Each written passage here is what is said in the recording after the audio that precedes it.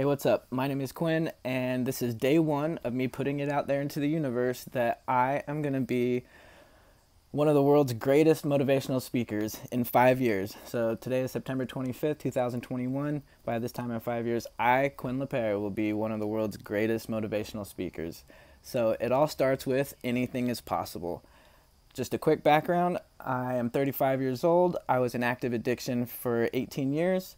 My drug of choice was coke and heroin, and I just was lost. Was I had traumas that I didn't want to deal with and face, and I used drugs to numb, escape, all the other things.